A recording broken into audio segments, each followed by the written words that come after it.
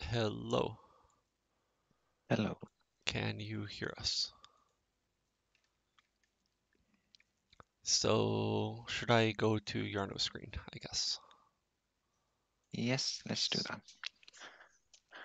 Okay, so this next section is a type along or something, not a type along, but a demo, but something between us doing things in the stream and an exercise. It works best when there's a lot of active participation in the notes document. This is about modular code development. And just to get started in the document, we have a few questions. So please go and take a look at those and answer those. Yes, we see them here. Yeah, so there's also some answers given away in this image that is linked from the materials. So just quickly show that. But we're also already getting some answers, which is good. Yeah. So to you, what does modular code development mean? What does modular even mean? Yeah, what is modular? The first thing that comes to my mind when I think of what is modular is the International Space Station, because I think I learned the word from there. But yeah, it just consists of this kind of a central structure, but that's also kind of a module of its own. You can, and the main thing is different groups have made these sections to the station, and you can plug them together. They're like Legos. You can take one piece and plug it into another piece, and the idea is that they should like all the wiring should work, and that there's some sort of interface between the two that helps all the parts work in all of these sections. So basically, you So can ship up one new module and connect it, and that works.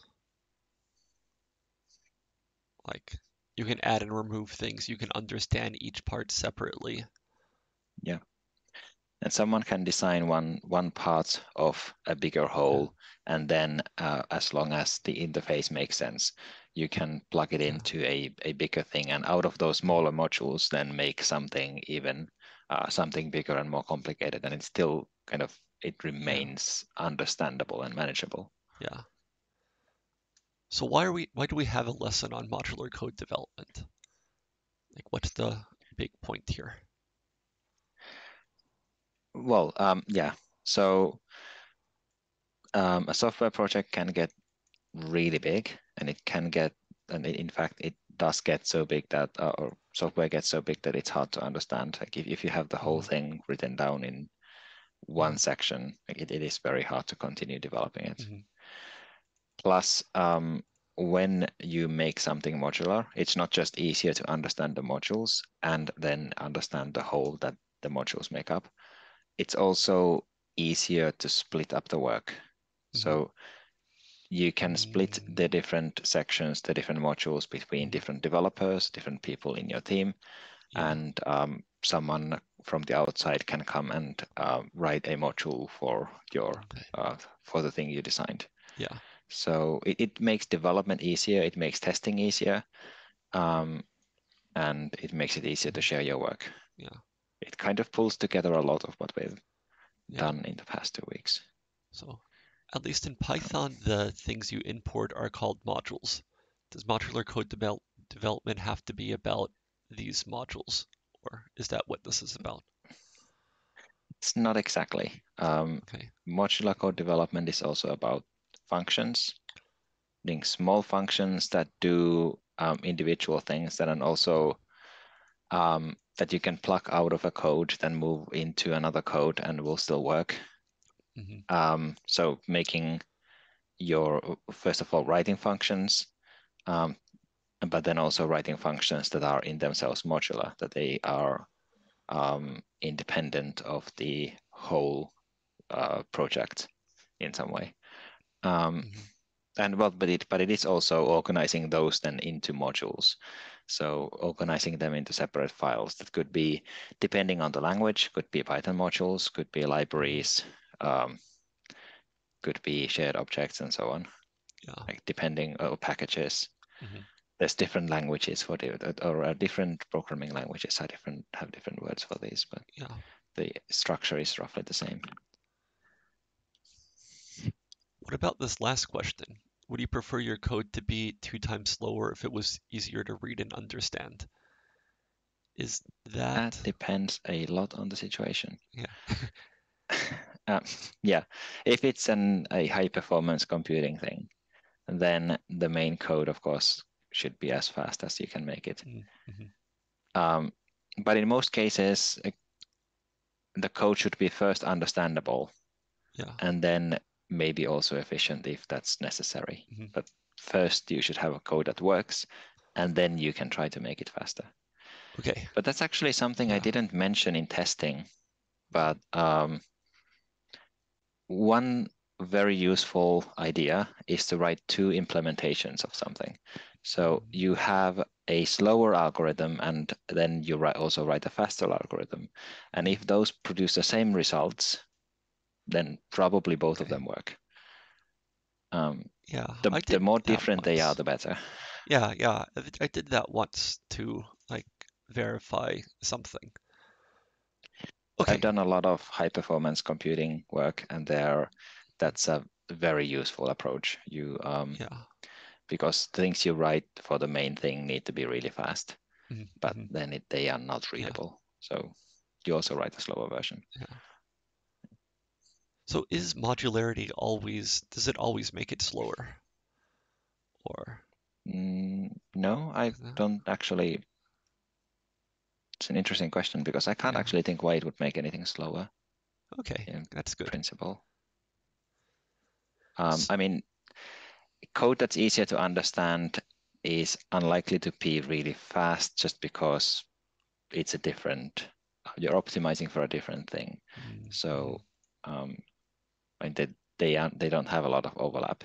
Yeah. And I guess making something more modular might also make it slower just because you Yeah. are optimizing for a different thing Yeah. when you're So, writing it. so I guess this question But F, yeah.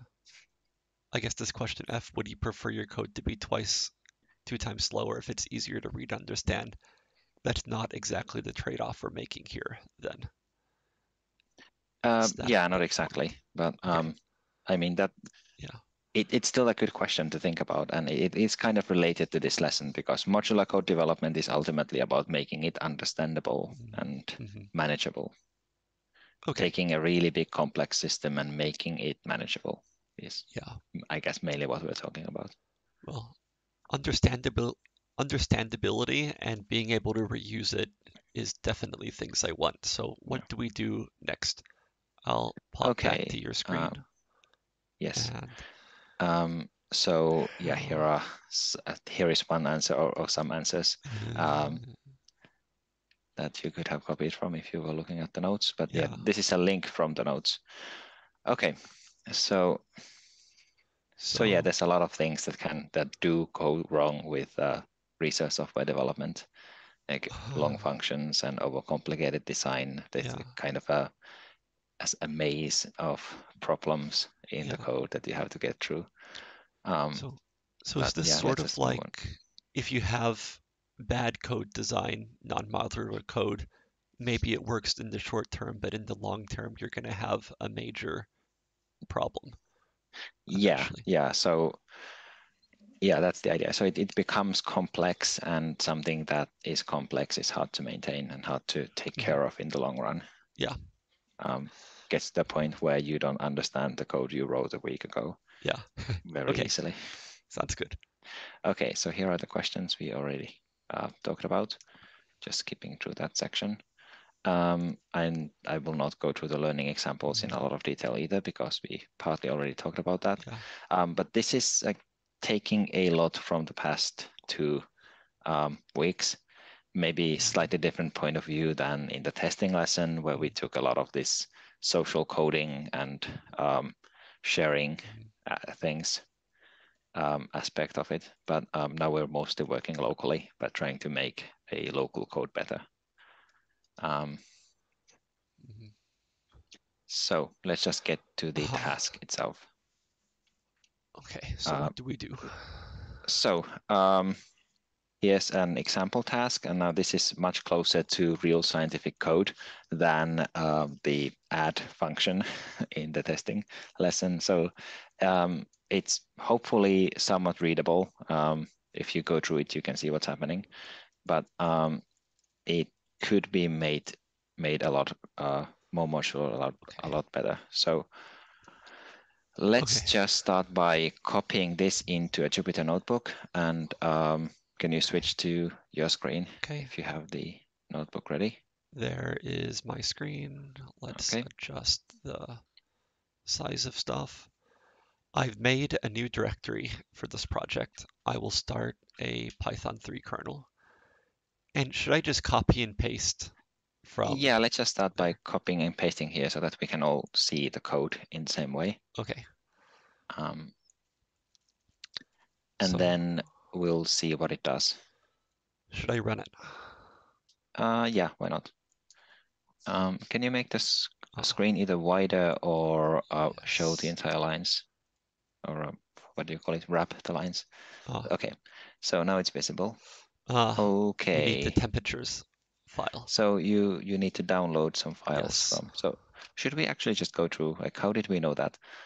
Yeah. What is happening here? What do we see? So yeah. It says read CSV temperatures.csv. And if I scroll down, no such file or directory. And it gives the file name helpfully. Yeah. So we are missing a file. Mm-hmm. And if we start looking at the code, if we had started looking at the code before running it, we would have realized that it's reading a file. Yeah. So why don't we just download the file? Do you have the link? Should I do it from Jupyter? Yeah, why not? So let's see if it works. I know on my computer I have a program called wget installed that will download a file and save it in the current directory. So I will run this. Okay. And it says temperatures.csv saved. Okay, but so now we should have the file. Yeah. And I will delete this row. Yeah. Now. Okay. Okay. So Should now I we run should again? have the file. Yeah. Okay, let's do what we were thinking of doing. So just see what it does first. And it's taking a while to run. Well, at the meantime, we can look at the line. So it is importing Pandas and Matplotlib. Matplotlib is a plotting library, and Pandas is for data processing. Then we define that number of measurements is 25, whatever that means. And we read in some data from a CSV file. So this is, we do have this in the note. So it's data provided by the Finnish Meteorological Institute about observations of air temperature at the Helsinki-Vantaa airport in 2022. Okay, so there's another error somewhere. Well, let's see. Temperature. Key error air temperature. Okay. Well, let's walk through the code and hopefully it will be. Yeah. Should we look at the file? Like open it and see? Okay, so what we are doing here is we're reading this data from the CSV file and taking this number of measurements, number of rows. So we're taking 25 measurements from this data file. And then the temperatures should be a column from this CSV file with this name. So I guess it doesn't have a column with that name. It's probably the structure of the data has changed between the CodeRefinery workshop. So maybe we should take a look at what the CSV file contains. Should I open it through the file browser? Yeah, I mean, oh, you mean the one in Jupyter? That makes sense. So seems a bit broken. It did not download. It doesn't link to the raw data. So This is, Yeah, okay, it should be this raw is, data from GitHub. There's a mistake in the link. okay. So So I can I send will, you the uh, correct link. I I have have the it. correct link here. Okay. So now I'm again using Jupyter to remove the temperatures.csv file. And now I will paste raw data, raw.github user content. So this should be raw. Yep. And now it says it's saved. Should we try again? Yeah. Let's see what happens. Ah, okay, that Okay, was that looks nice and better. fast. Okay. Okay, so we're reading 25 rows of the data and plotting something, but it's calculating some statistics here. So it's calculating the mean of the temperature measurements. And then it's plotting the temperatures. Oh, and it's adding this dashed line for the mean of those temperatures. Okay, and I guess this is the first 25 days of the year, so we're talking January. Yeah. So the temperatures range from -2 to -12 or so. Yeah. So it makes sense. It actually looks okay. Yeah. Okay, so what could we do Yeah. to make this better or specifically more modular? Yeah. How is it not modular now? Yeah. I mean, I can see some immediate problems. This So notebook has to have a file with one certain name yeah. and one certain output and runs everything at once. So please go to the notes and add any suggestions on what should we do, what we can do to make this code more modular specifically, or just better in some way. And yeah, we can spot a few problems here immediately. Yeah. We do have a couple of goals in mind, though, as we start working on this. We want to be able to create a plot, create several different plots. We want a plot with 25 measurements, but we also want a plot with 100 measurements and with 500 measurements. And I get, Okay. so then just, yeah. Oh, well, let's start with that. And we have some suggestions here. So don't load the data when creating the plot. Load it separately. Okay. So separate the plotting and loading the data. That's a good idea. Separate the read data from file and compute statistics and plot results into different functions. Yes, that is a very good idea. Yeah. So 3 different functions. Okay. So 3 functions. Yeah, let's do that. And should they be in 3 separate cells? In Jupyter, I mean, yeah, that works. Okay. I don't have a preference on whether to split functions into cells or not. So what should I do? Can you? Okay, well, the suggestion now is split it into 3 different cells. So let's make a cell for a read data from file function. Okay. And copy. Split the cell there. Yeah. Should I split num measurements out? Yeah, so the number of measurements needs to be set here. So yeah, split it out. Okay. But now I make these functions, so can you give me some advice? Yeah. Well, okay. So to make the so how to split it into functions? Yes. Okay. So the suggestion was to make a read data from file. So I guess that would be running this pandas.read CSV, but we probably also want to keep the temperatures equals something because like we don't want to write a function that is just pandas the pandas read from CSV function. We wanted to do a little bit more. So let's do read these 2 lines, read CSV and then temperatures equals column. Yeah. Okay. So yeah, define a function, and it could be just read temperatures or get temperatures is fine. Yeah.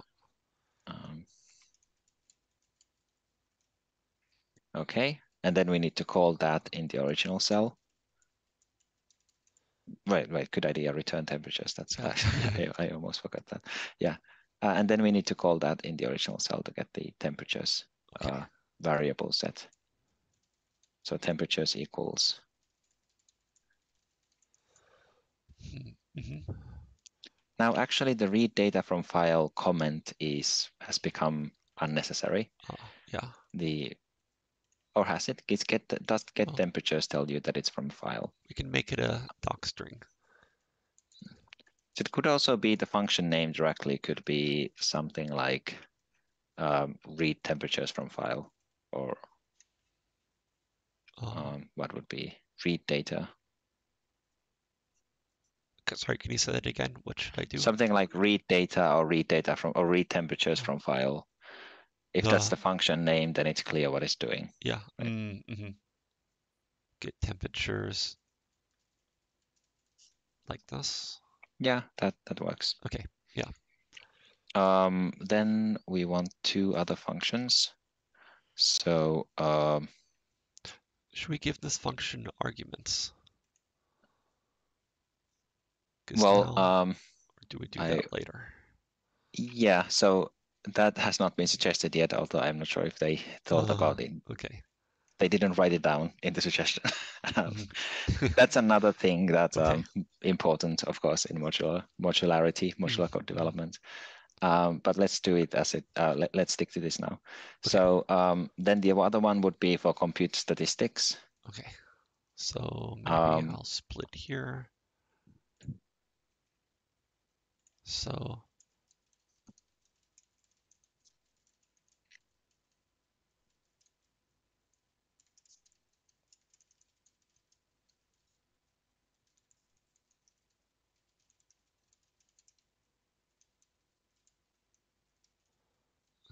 wait.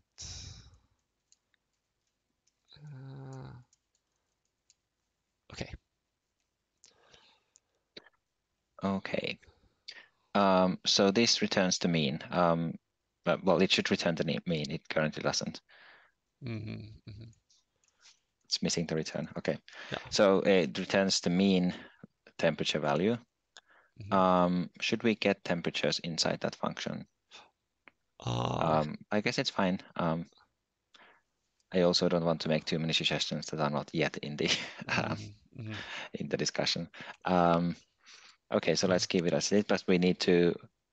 No, we do need to keep the temperatures. We need temperatures to be defined in the main part of the code. Okay. Yeah.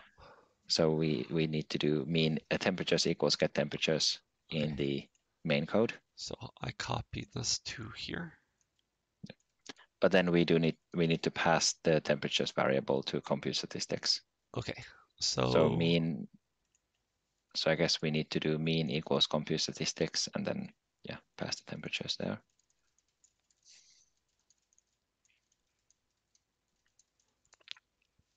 Okay.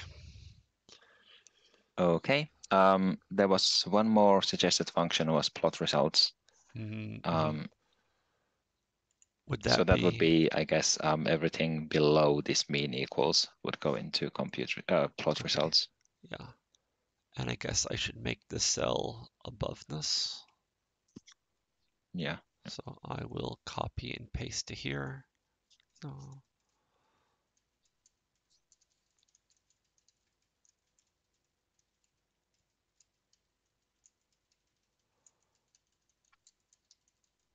okay. Okay. That doesn't need to return anything, but we do need to call it. And we need to pass temperatures to it. It's not defined inside the function otherwise. So the temperatures and the mean also, I guess? Yes, true. It need unless we call, well, like let's not call compute statistics inside plot results. It's probably better this way. And then we need to give it these argument. Okay. Okay. Now, what else? So I mentioned that in the long run, we want to create 3 different plots. with 3 different numbers of measurements. So right.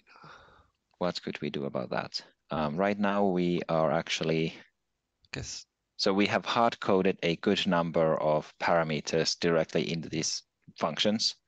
And I think the number of measurements actually is kind of semi hard coded into all of them. right. That's just So here. we defined the number of measurements there. So we should make it a parameter in one way or another of all of these functions. Okay. Right? So yeah, let's start with get temperature from file. That should get just num measurements directly as a parameter. And I can delete the cell then? Yeah. Because it's not hard-coded Then we anymore. can just call it with 25. Compute statistics. Should compute statistics get num measurements? It can. The other option is to use the length of the temperatures column. Yeah. So doing len temperatures works directly. And because it's actually a Pandas data frame, it doesn't even take any time to calculate. It's already calculated. So we can just use it directly. Yeah. I guess since this is Pandas in a more real project, we would just use the mean, but this is pretending it's some big Pandas can do a mean for us. But anyway, okay. Yeah, that's true. Good. And actually, I mean, that is a good suggestion.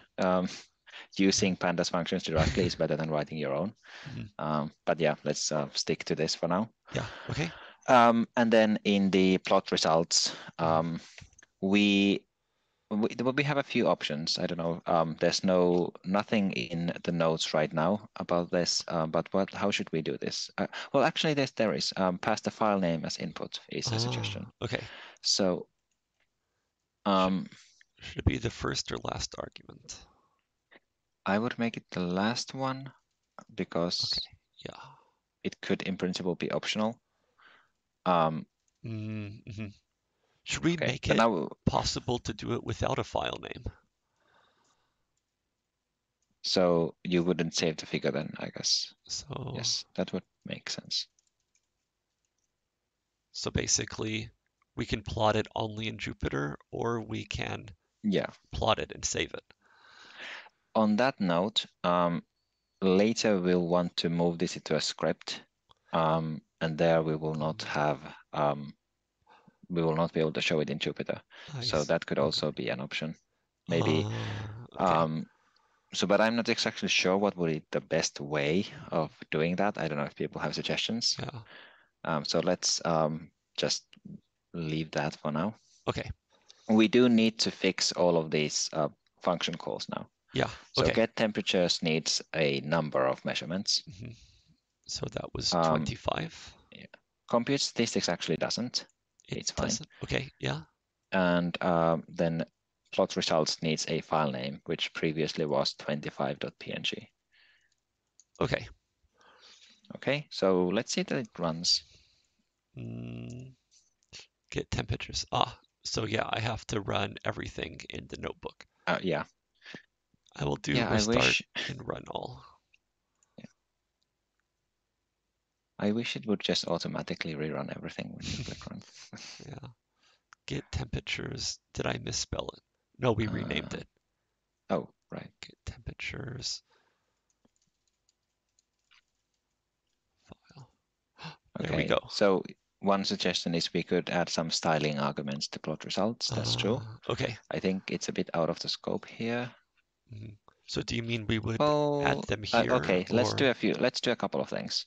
Okay. So first of all, there's this hard-coded arguments. There's this R minus and color equals B, blue for. So there's red. What this R minus means is red and connected line. And the B is for blue, color is blue, and then the line style with 2 dashes is a dashed line. So those could all be optional arguments for this function. Yeah. So should we do that? Let's do that. Okay. One thing to think about here, though, is how much reuse does this function have, and if this is for just producing plots for your paper, how much options do you want to add? Yeah. But optional parameters are generally always fine. Yeah, You I don't guess. need to give you don't need to give those parameters. So we can say, yeah, okay, good. Temp color is R, and I guess mean color maybe.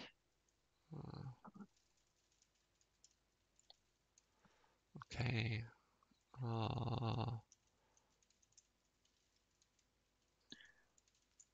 So what's the benefit of doing it this way?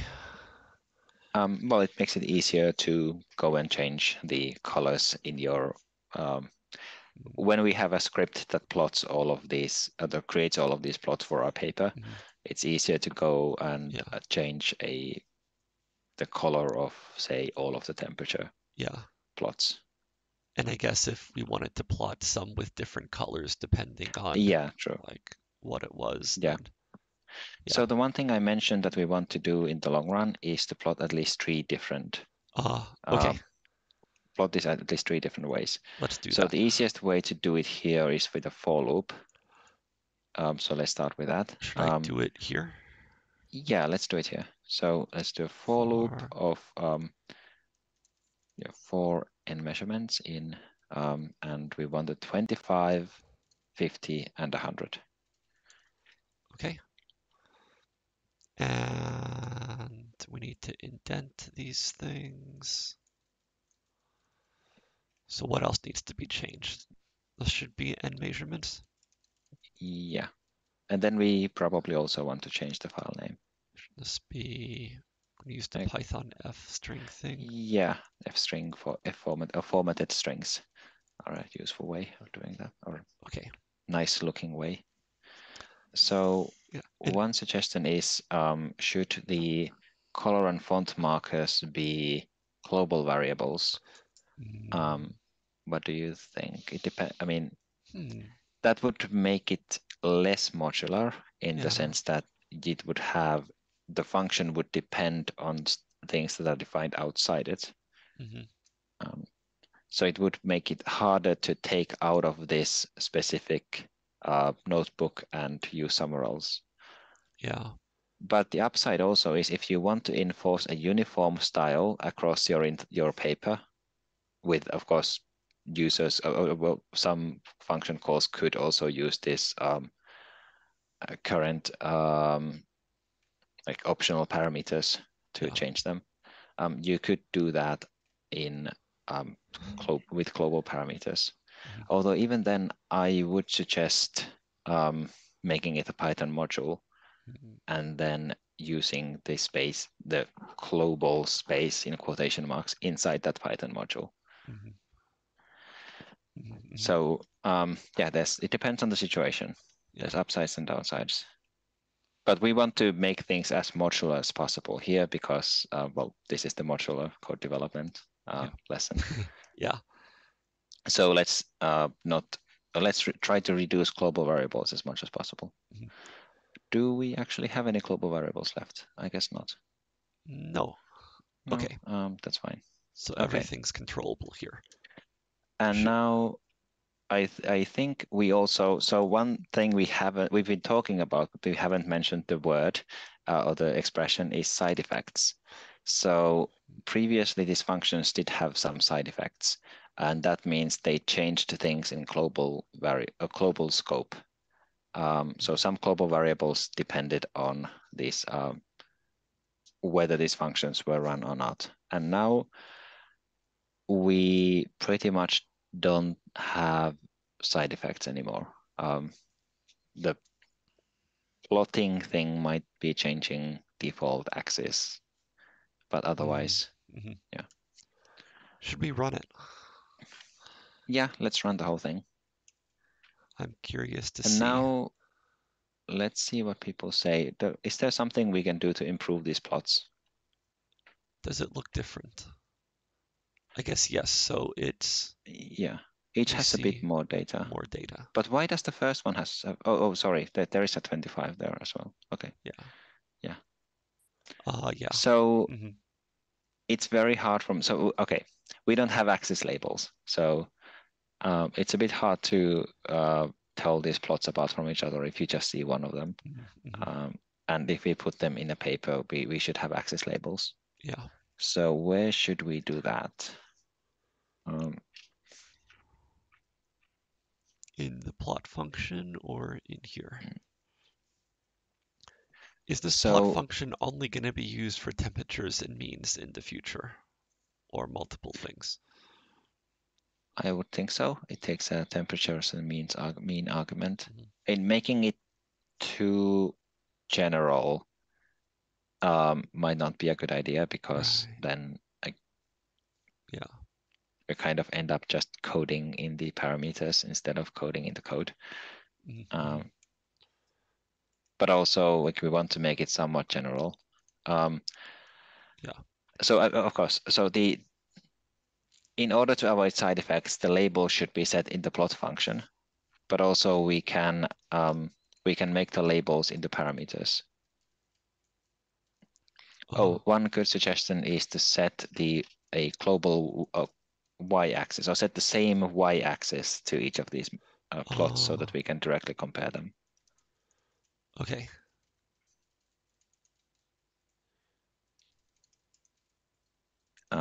So now So we are, yeah. how do I? The X label needs a closing Yes. quotation mark. Okay. How do you actually, so it's y Yes. limit, right? Is it pld.y limit? Or do you need to get the access from the plot? Ylim or set ylim. Let's see. Do we have a?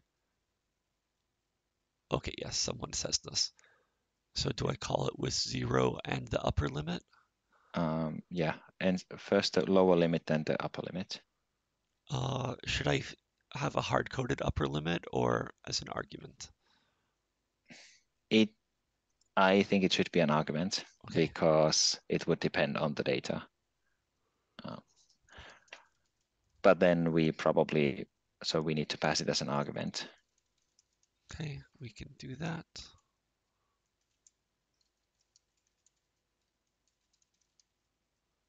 Should there be a default value?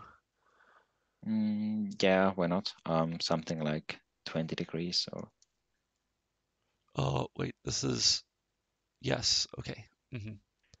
But that means the lower value should be lower. Yeah, okay. The lower value definitely shouldn't be 0 because we're actually always below 0. Yeah. So what would you recommend? Well, it should probably be variable, but Or I guess this also should be a minus variable. minus 15 probably is good. A good default value here. Okay, and this is not max measure. This is max temperature. Okay. Okay. So let me see. Okay, so we have 20 minutes, so I think it would be good to move to the part where we make this a script. Okay. Let's just try running it first, though.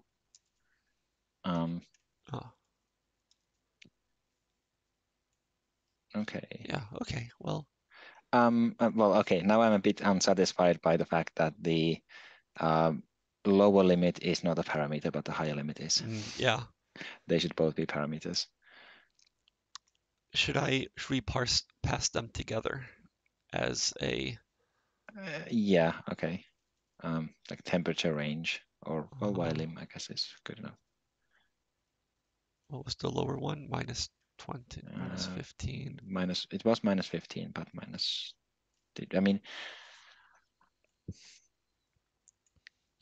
given what we know about the range, actually, you can just pass you can just pass the tuple directly. Like You're just this. ylim. Oh, well, that also works. Like this, it works. Yeah, it should work. Okay, I'll try it. Yes, okay. Okay. And for measurements from January, I get we probably don't need to go as far as plus 15, but yeah. I find it interesting it's fine. that, oh no, This is a higher average temperature. Okay, Mm, but yeah, yeah, so we got it. yeah. So okay, it works now. It does what we want. Why would we want to move it to a script? Well, I mean, I guess we'll have different input files.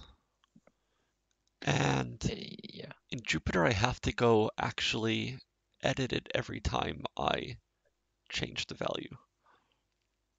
yeah, And with the script, I can somehow, like, basically we can make another script that will run this with different parameters automatically. yeah. You can so we can add parameters to the script that you can then from the command line you can pass parameters to the script Mhm. and have different temperature or different Y ranges or different Yeah. numbers of measurements and so on. Mm-hmm.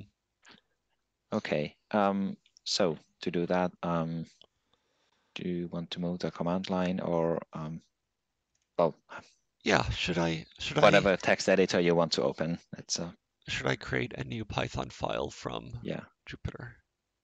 So yeah, I can make a that text works. file and we can call this, I should give these names.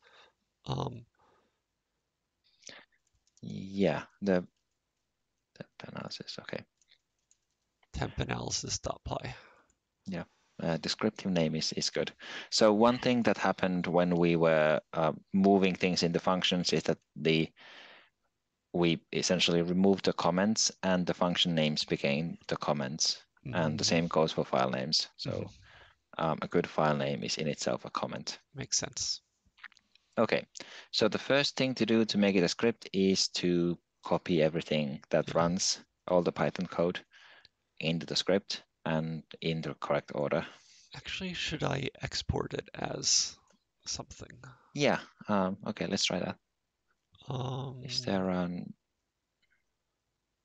Save and export notebook as executable script. oh, okay. Okay, well, it downloaded it. Um, I'll go to the command line now, if that's okay. Yeah. New terminal. Let's see, can I move this down? Yes.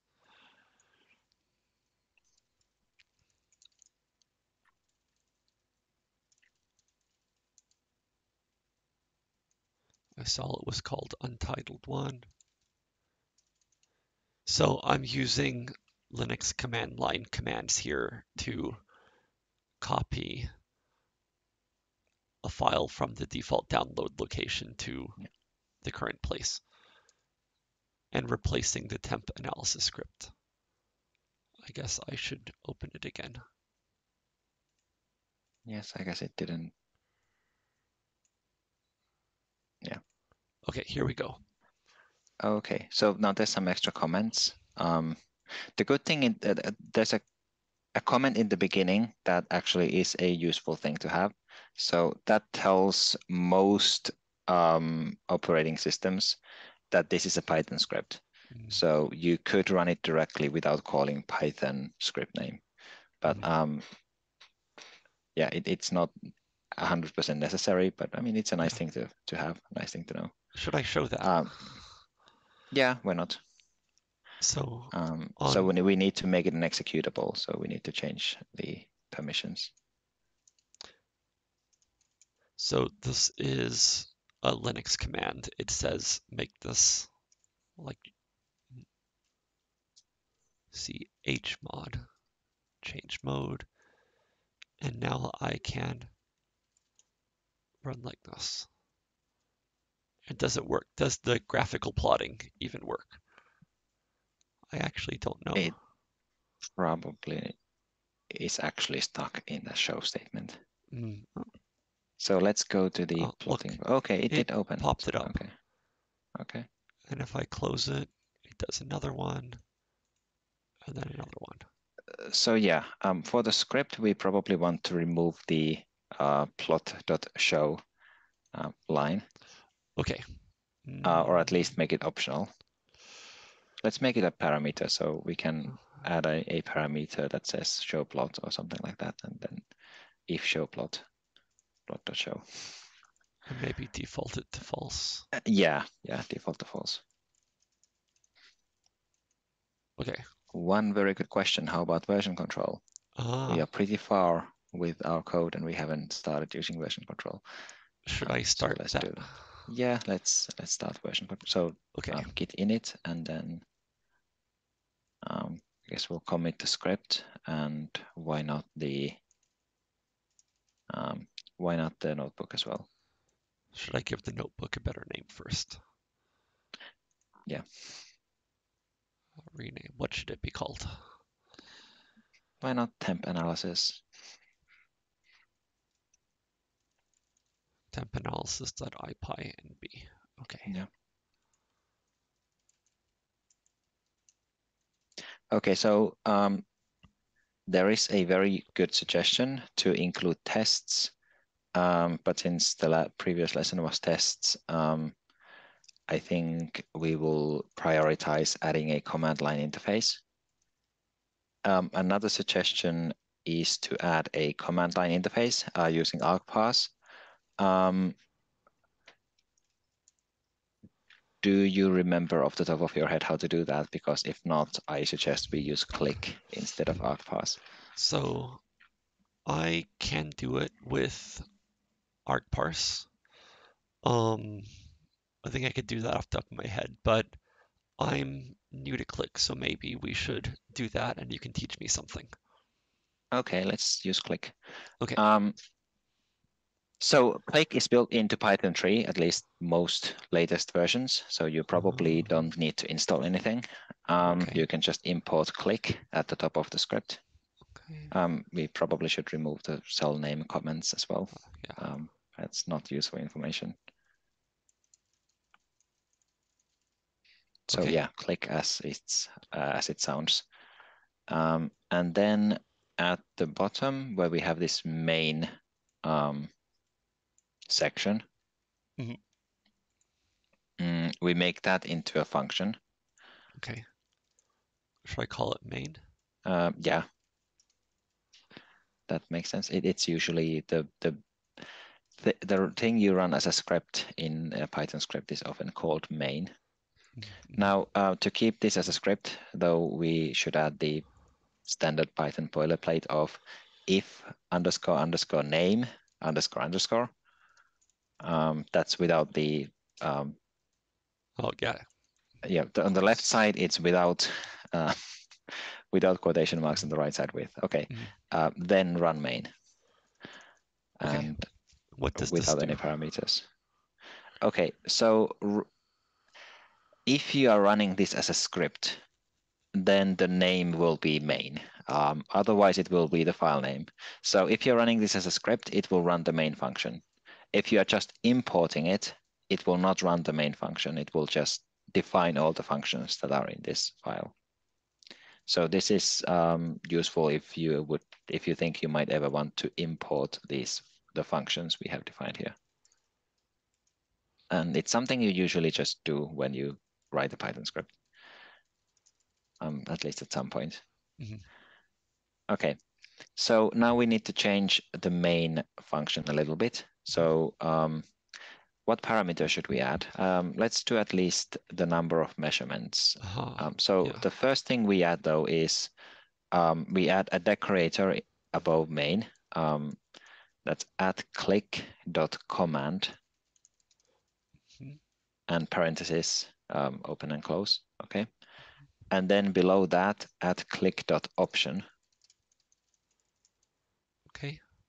Okay, and in the parentheses, we need to first add the name of the option, the command line argument. So it would be minus minus measurements or dash dash measurements or num measurements maybe. Okay. Okay, and then let's make it a required parameter. So comma space required equals true. Let's say type. Another argument type equals int, and add a help text. So another parameter help equals number of measurements to plot. This is not a list. Now we're just plotting one number of measurements. So remove the So for loop. yeah, remove the for loop. And now we need to add an argument to the main function called num underscore measurements. So the dash becomes an underscore. Okay, that looks good. So now it gets num measurements as a this function gets num measurements as an argument. Oh yeah, good catch. Okay. Yeah. We can also add an input file. Oh, this is something we didn't do yet. So let's add an input file parameter. Okay. Should it be before or after num measurements? It should be after, but well, the order only needs to be the same as the order of arguments in the function. Okay. So let's call this infile of minus infile. Okay. And then well, required is true, and the help text is something like file name or file name for reading data. Okay, that makes sense. Okay, we're gonna remind people it's CSV. But now we need to add it as an argument. So main needs to take in file argument. Before or after? It should be after the number of measurements. Okay. Okay. But now we are not actually using this in get temperatures. So let's pass it to get temperatures. Maybe the file name should be before, or well, I guess it doesn't matter that much, but to my brain, before makes the most sense, like most important. Yeah, first. It's the most important first, modifiers later. Okay. Okay, so then we'll go up to the get temperatures function and add file name parameter.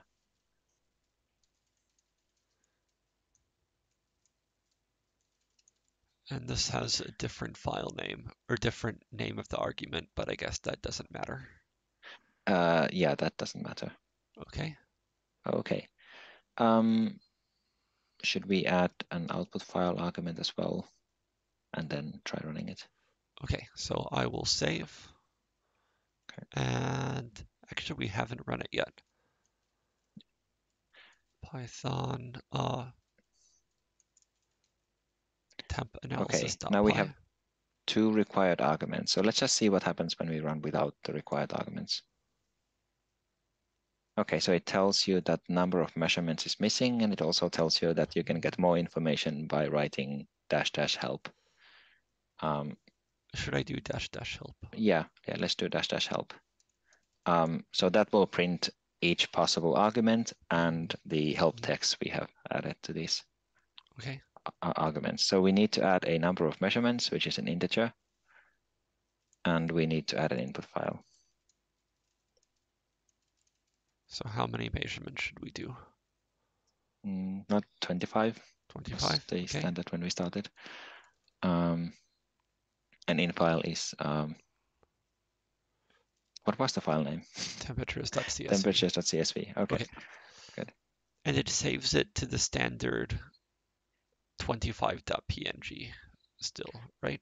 Yes. So we didn't add an output file argument. So the output file is number of measurements.png, which works for now, but we could also make it an optional argument. Okay. Yeah. So let's run this. And it should have created the plot file. We have created them a number of times. So, well, 6 seconds ago. Okay, the other ones are older. So, it clearly worked. Yeah. Okay, let's do an optional argument and give it a default value. So it's almost the same as the infile. Sorry. Does infile need the 2 dashes here? Can we make it a positional argument if it's always there? I am not actually sure how you can, or whether you can do that with click, but I mean, there is usually a way of using Yeah. creating positional arguments. Let's try it and see. So what's the other option? We need to add Out out file. file.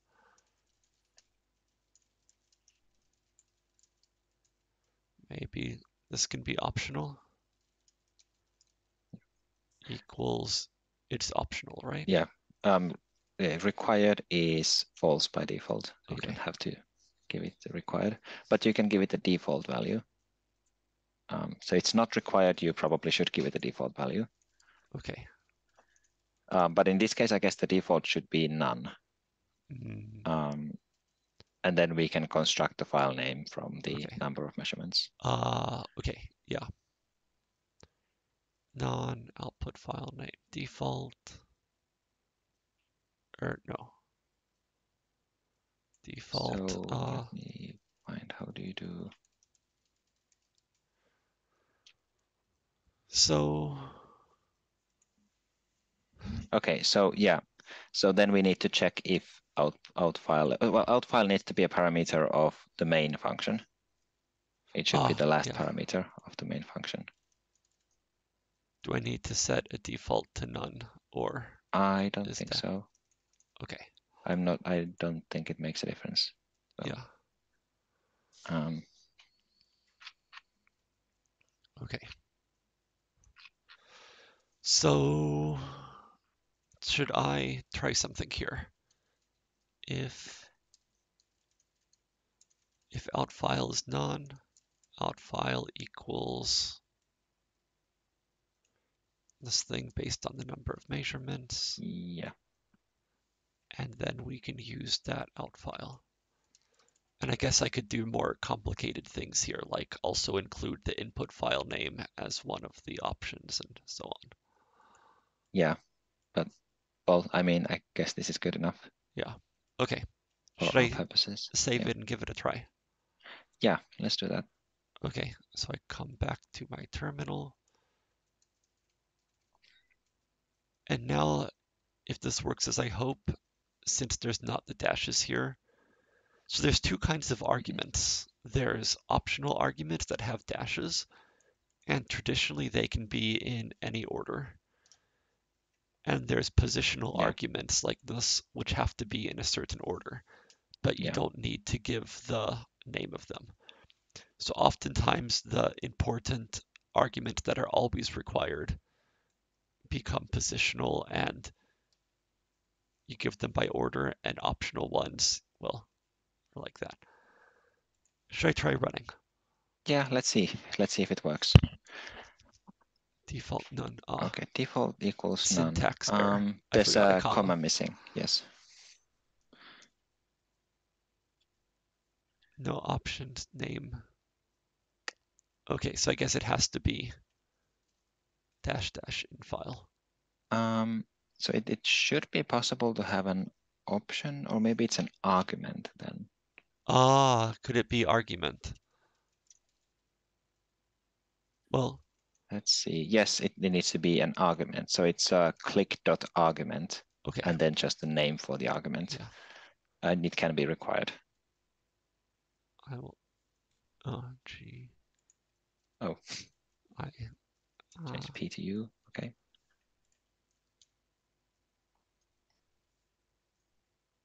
Init got.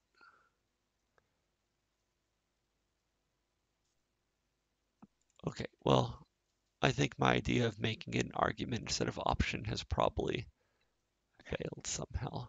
It might be that it needs to be before the options. I'm not sure. Okay. Well, let's go back to option. Yeah. So we have to give it the in file. Let's see what else. So yeah, someone asks if the click.option lines need to match the order in the function arguments, and yeah, that is how click works. So it doesn't go by name. They always need to be in the same order. No, yeah, it doesn't go by name. Okay. Yeah, there we go. So it worked. I guess we don't need to look at the plot again, but can we try saving to a No. different file name? Yeah, let's try that. And then I think it's time for a break, but we Yes. have a couple of good questions and a few other things to do after the break. Uh, Um, how many can we plot? Can we plot 500? I don't know how many measurements there are in the file. Yeah. There are not 500 days in a year. Mm, It might fail. well, let's do 200. Okay, I'm gonna do it. Yeah. I push enter and it worked. Okay, so there should be a new file with a name It's plot called 200. plot 200 and yep, it worked. Okay, yeah. It's probably not one measurement per day because otherwise day number 175, you wouldn't expect to go below -15. Right, yeah, Yeah. yeah. So it would make sense to add more arguments and make the script more general, Mhm, like adding the option of giving 3 different numbers of measurements, but if we actually want these 3 different mhm. plots in our paper, or just write another script that does that instead. Yeah, Um, okay, but otherwise, yeah. Let's go to the break and I guess. so there's a correction that says click is not in the Python default library. I'm actually not 100% sure about this. Maybe it's not. Mhm. I have the impression that it is in some of the latest versions Huh, of okay. Python. At least I generally don't install it, but Yeah, maybe that's just it. I just have it somewhere. But it is good to include include it as a dependency anyway. Um, yeah. so yeah, okay, it's not a Okay, part of the standard library. So yeah. yeah, it needs to be a dependency, which we'll do after the break. Yes. So Okay, see you at 12 past. sounds good. Bye. Bye.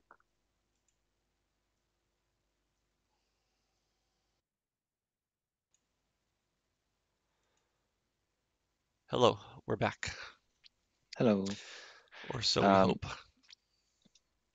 So where were we now? We had just done this command line. So, um, yeah, no, like for this command line thing, how is it better than making a notebook I can rerun? yeah. Um, so one thing is that it could be a utility that you share to many people that people just install and can run without knowing any Python. But really, for a lot of people also, a notebook is something that's easier to run than a command from the command line. Mhm, So that's actually a bit hard to say which one is better. So I added a question mhm, in the notes actually. So like please mhm, vote and give your opinions on what's actually better. mhm. Or which one would you rather get if Yeah. someone's sharing a project Oh, with you?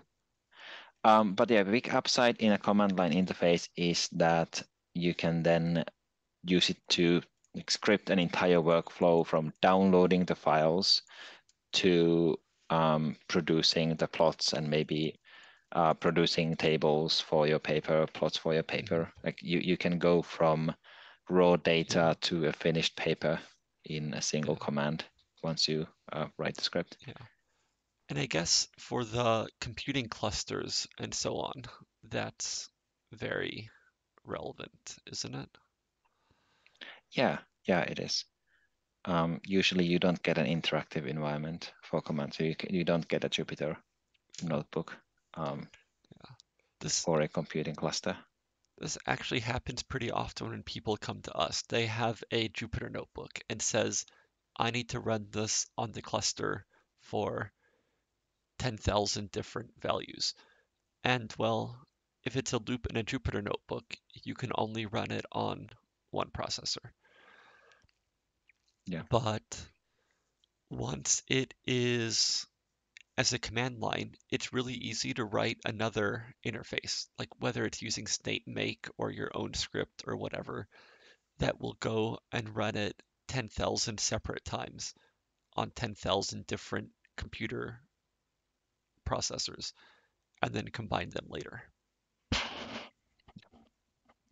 Okay, so we have some time, rather limited. I think one thing we probably should do is move a bit closer to a package. And also, like, this is something that also helps answer this question. So um, first, so what I'm thinking of is taking the functions from this file that could be used in a different project and turning Mm-hmm. them into a module that Mm-hmm. you could Mm-hmm. share with other Okay. people.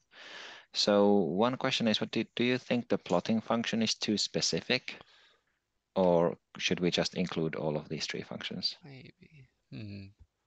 Um, Should we pretend the plotting function is too specific and the other yeah, ones yeah. are the general So code? let's say the plotting function is something we wrote to have a uniform plotting thing for a single project or for a paper. And the other two are something that could easily be used in other projects as well. So let's take the first two functions and create a new file or a new Python module. Okay. So Um, to the browser, new text file. so What this should it could be be called? something like temperature utilities .py. Okay, Okay.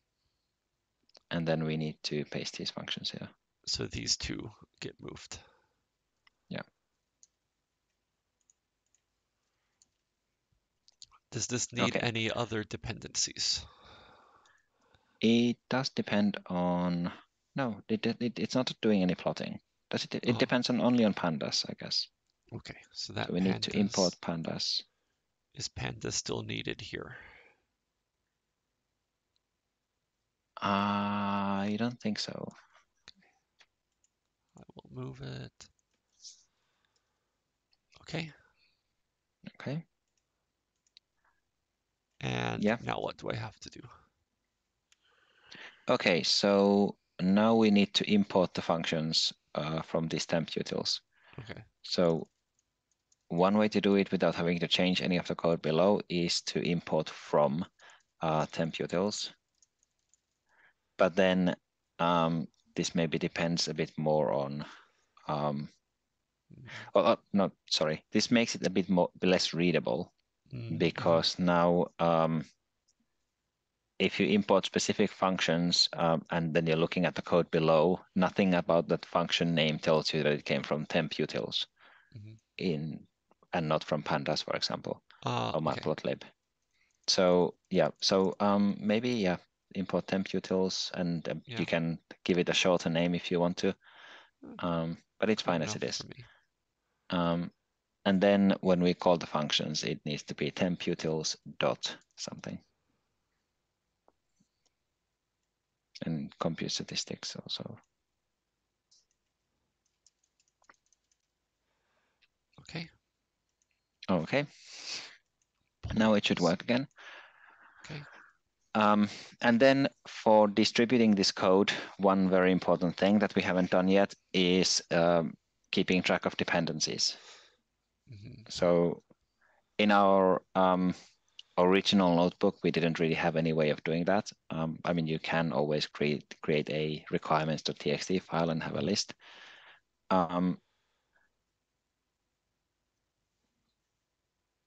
So okay, so how would you let's think if this is a bigger project. Let's Mm-hmm. imagine that you have more than two files in the project that Mm-hmm. import things. How would you figure out what the dependencies are? Um, Uh, well, what do you actually need to run? what I usually Yeah, do, well, yeah. What would you do? You don't I actually have to do it to show it, but what would yeah. you do? So I'd make a new virtual environment with nothing installed in it. I would try running my things. I would see what fails with import errors. I would add that to requirements.txt in the virtual environment and then repeat until it's done. That would be basically exactly my answer as well. So, Okay. yeah, so we would create an empty environment and then install packages until it works, Yeah. and put all of those package names into requirements.txt. But now we do know what we want, so we can Yeah. just write a requirements.txt file for this project. Another way of doing it, of course, is you start a requirements.txt when you still can track all the dependencies in your head, when they're just in a couple of files, and then you write them down. And when the project grows, you keep adding stuff to the requirements. Is it just Pandas and click that's required? And Matplotlib. Matplotlib.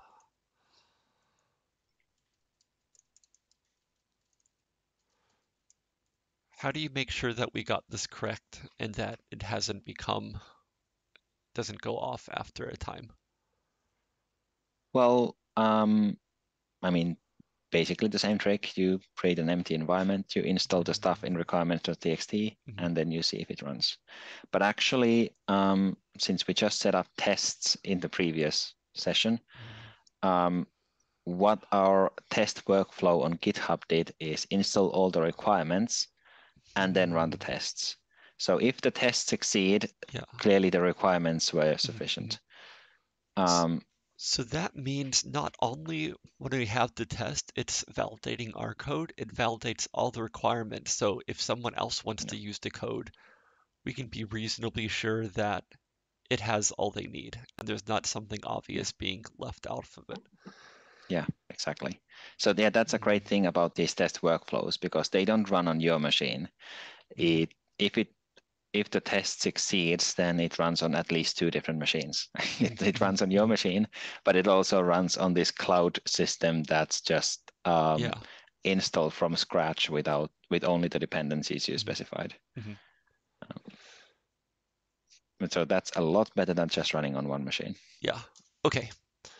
So requirements, I guess we already have the conda environment, so well, and we shouldn't be too specific about how things are done in Python.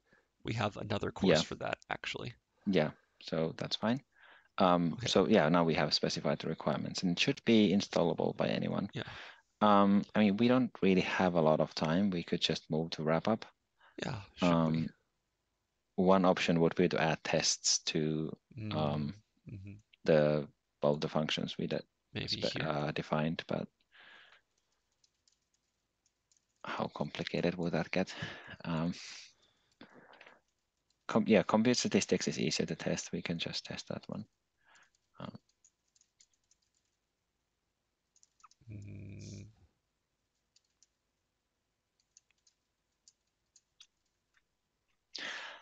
One more thing that we touched on, but we didn't, I guess, quite finish. What do you think about the function name compute statistics? mm, that's a bit general for what it does, Yeah, but I I mean, it guess, computes one specific statistic. hmm, Uh, It it just computes the mean. yeah, So maybe we should change it to compute mean. yeah. Should I do it or should Yeah, we? yeah, let's do that. But that's the I was about to say last step. That's the second to last step. Then we commit the changes to Git Ah, yes. and give it Okay. a nice name or give it a nice commit message. Compute statistics, compute mean. Now we Uh, probably did too many changes between commits. mm, So we're mhm. going to have a big commit that changes a lot of things. Yeah. Should I try running it to verify it works? Yeah, yeah, let's do. Okay. And you could also run pytest, On test and you need the temp name of the file. So it's the temp utils. Yeah. name error compute. Ah, Ah, of course. yes. So I forgot to rename it. Compute. I type the name wrong.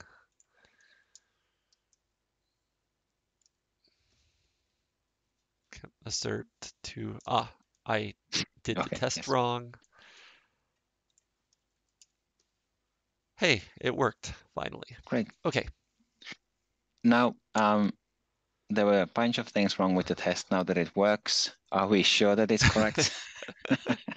Like, you shouldn't stop thinking if the test is right just because you get the correct result. Yeah, But yeah, I think, I yeah, think the so. mean of 1, 2, and 3 is in fact 2. So that's correct. So from the command line, I will git add temp analysis, temp utils, requirements. From before, we have learned git status to see what's missing. We have the plots that are generated. Should we make a git ignore file? Um, Maybe we can that kind of, skip. well, that would Let's, eat up the time of yeah, the wrap up and discussion, but it's a useful thing to remind people of, okay, though. yeah. Should we go to notes then? Okay, yeah, let's go to notes. And yeah, just please continue to have a conversation about it. Like Yeah. how could we still make this better? Um, what what else would you do to in this project? Did you think it was useful? I thought of another benefit of the command line. So let's say we send this analysis and it's some reasonably complicated thing to someone and they want to run it on their own data. It's Yeah, easier for them to have this defined interface that says, here's how you give the input file and how you configure it, than to have to go figure out your code, modify it, and whatever. yeah. If we run several different analyses, so let's say we have a different input file that we are testing, then we don't have to modify our main code for every individual task and have to remember how to go back to the tasks we had before. Mm, how similar is this to what you would do in your own work? Um,